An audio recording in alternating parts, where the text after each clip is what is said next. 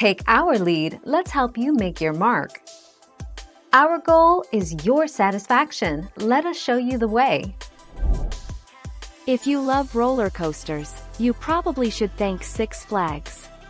Opened in 1967, the park takes its name from the Six Flags that have flown over some part of Georgia during its long history: Spain, France, Great Britain, the United States, the Confederacy, and the state of Georgia. 16 June 2012.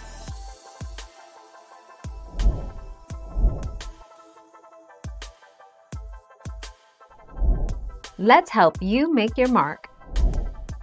The name, Six Flags, originally referred to the flags of the 6 different nations that have governed Texas: Spain, France, Mexico, the Republic of Texas, the United States, and the Confederate States of America.